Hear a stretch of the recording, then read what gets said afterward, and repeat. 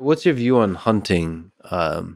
So you really hate poachers. I really hate poachers. How do they operate? Who are they? What are they up to? What do they do?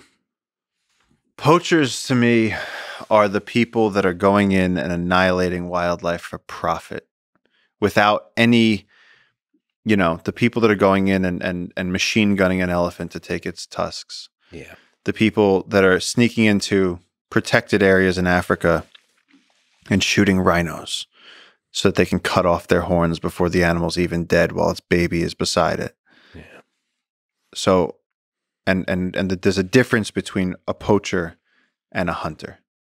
I'm a hunter. JJ's a hunter. I work with an organization called VetPaw in Africa, and they use United States veterans who have come back, post 9/11 veterans who have come back from the war and have these skills. And they've been using these guys to protect the last black rhinos, white rhinos, elephants. And so I've gotten to see this play out on a private reserve in Africa where these incredible people have decided to protect zebras, wildebeests, all types of impala, giraffes, several herds of elephants, white rhinos, black rhinos. All of this stuff is protected. And what's interesting is it's a hunting preserve. And so it's been very interesting and challenging sharing my work there with the public because, for instance, I went to a very high-profile photographer recently, and I said, "You have to get over here and see this. It's amazing what these people have done. It's this reserve called Buffalo Kloof, and they've, there's rescued families of elephants, and you can see a black rhino every day if you want to. They're critically endangered, and it's because of the work that VetPaw does, protecting these animals from poachers." But what people don't understand is that hunting happens all the time on the reserve. Not for the elephants and the rhinos. Those are special, and they will never be hunted there. But things like an impala, things like an inyala, a wildebeest, a zebra, there aren't as many predators as there used to be. So if you leave those animals unhunted, without the wolf to chase the herd, to thin off the ones that are old and dying or sick, well, then you just have animals that are old and dying and sick walking around suffering. Mm-hmm. And so on reserves like this, they hunt and they take the old ones and they use the funding from hunting. No one's going to pay you $30,000 to take a picture of a buffalo, but they'll pay you $30,000 to hunt a buffalo. Mm-hmm. And so these reserves responsibly and ethically on foot can go hunting and manage. And again, if they were hunting rhinos or if they were hunting elephants, I'd be out in a second. They're hunting non-endangered species. They're hunting non-endangered species. They're hunting game species. And the difference is that a poacher is going to, so those are responsible hunters that are ecologists and conservationists, whereas a poacher is someone that will come in and kill recklessly and murder an animal for no reason, for a part to sell. I would love to travel together, actually. We'll talk offline. I would love to make that happen if you allow me. I'm 100% serious, man. I have tremendous respect for your work, and I've been watching you since the beginning. I would love to do that together. I've talked to Joe quite a bit about it. I really love the idea of eating the meat that I've hunted. Mm-hmm. It's mostly what I eat is meat, not for dietary. I don't have any weird constraints on my diet and so on. I just really enjoy eating meat. It's really good. And there is a part of me that's bothered by factory farming. Yes, sure. That it's very easily accessible meat, but there's something deeply wrong with it.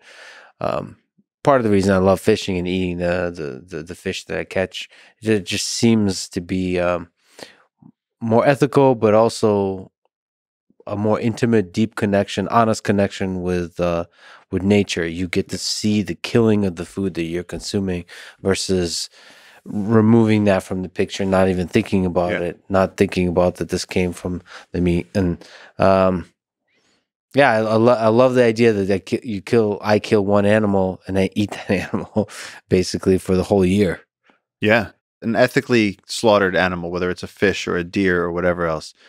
To me, that's, oh God, I'm gonna use the wrong religious term here, but I feel like I want to use the word like sacrament, but it's like there's a deeply profound ritual And honestly, if you teach a kid to grow a vegetable, you show a kid how to grow a carrot, and the miracle of like, wait, this thing just grew in there, it just appeared because there was sunlight, and it's like, yeah, the to me, yes, that when you feel that fish tug on the line, to me, it does something that awakens a deep primal something, this satisfaction, and then when you eat that, you feel good, and so I think the other thing, like sort of functionally speaking, is that aside from the fact that I think it's one of the original, we're so disconnected. Like we should be hunting, we should be gathering, walking more. I mean, look at like what we discussed now. Like people are like, oh, you got to get your steps in for the day, and it's like that never used to be a problem.